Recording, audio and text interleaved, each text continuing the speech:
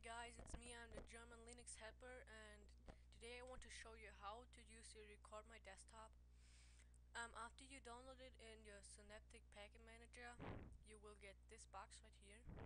With this box, you can choose some things.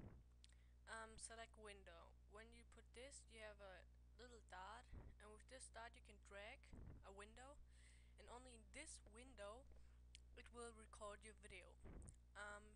Record. When you do this, it will start recording. The window will automatically go away and record. You will get a square down here in your next to your time. You will get a square, and so video quality and sound quality, you just leave it on 100. When you don't do it, your video will look so bad. So advanced. Override exit files. I would not do this because it will override one video. So at the end you have only one video. And yeah. Where you want to save your videos. I have home, then your name, and then whatever you want. Videos, pictures, public. Doesn't care.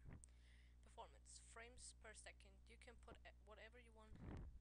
50, 10, 30, no, 30. Yeah. The first one you don't need. The second one is zero compression. You need this. It will make your video looks better and the frames are going better. Quick sampling. You don't need this. Full shots every frame. You really need this. It makes like good pictures, like good videos every frame. Sound. You can leave it on channel 1. The frequency you can leave. And the device, never ever change the device, just leave it like this. The MISC, leave $sign and then display, just leave it. Mouse or cursor, you can change it whatever you want. Follow mouse, I would not do this because it's really annoying in the video. The last 5 things you can just leave it like this. And extra options, you can put your own options in, but you have to do it during the initialization.